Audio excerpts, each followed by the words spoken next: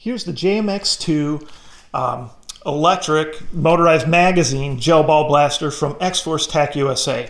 A lot of the JM-X2 clones on Amazon are mechanical magazines and they have some issues. So this one is the motorized mag. You're not going to have those feeding issues. We got the drum mag in there. You can see I did some mild custom stuff with the rail on top, made a threaded barrel. I disabled the blowback on this one, so there's videos that talk all about that. And for the video here, I put this giant fake suppressor on just because I thought it was kind of fun. So to give you a look, there you go. We'll shoot it a little bit. Shouldn't see any changes in FPS, maybe slightly down. Definitely sounds a lot different with that huge fake suppressor on there.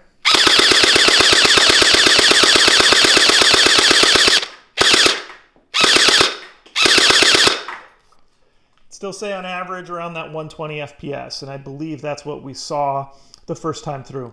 So anyway, JM-X2, it is the motorized mag version.